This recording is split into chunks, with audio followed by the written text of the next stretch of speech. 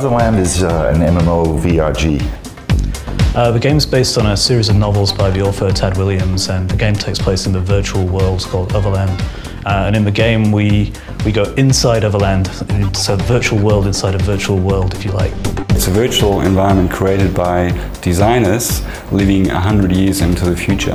Otherland is kind of huge world, huge cyber network.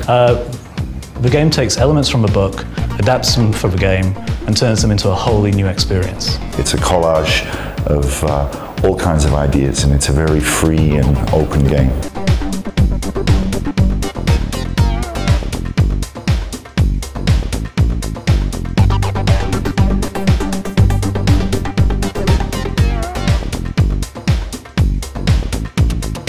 This is a very, very special project for me, and a very, very exciting project for me. It's not every day that we have the chance to found a new studio, and especially one in such an exciting place as Singapore, in the middle of Asia. And it also gave me the opportunity to put back together a team that did some fantastic work. We've collected up a number of people from all over the world.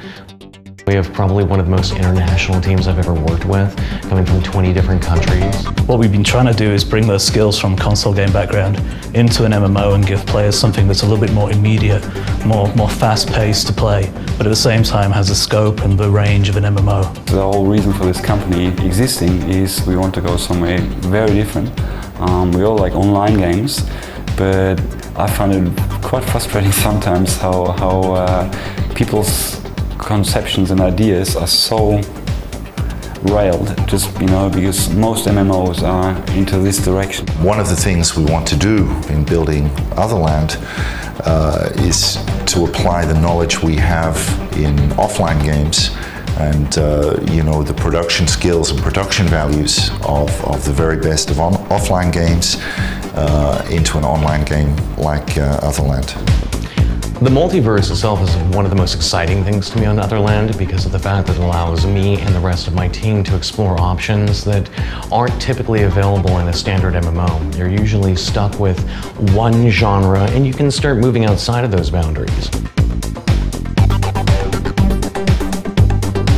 I can't think of any other MMO that has actually allowed you to move between multiple genres of gameplay. So Otherland has a very rich and compelling story. It's a fantastic universe, and we've used that as the basis on which to build the game.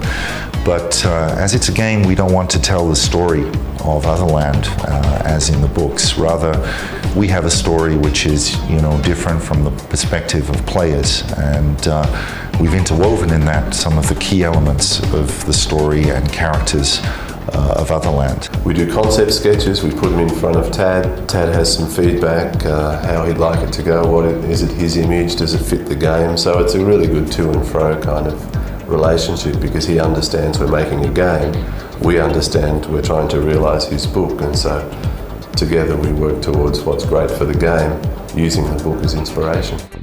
Once they play Otherland, I'm hoping that they start questioning their own reality.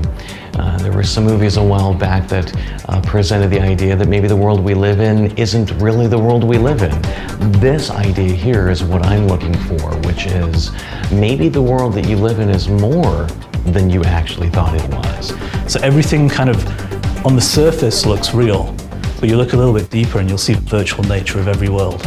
I'm a gamer, and I'm looking forward to Otherland a great deal. I think other gamers out there should look forward to it because it's going to be cool.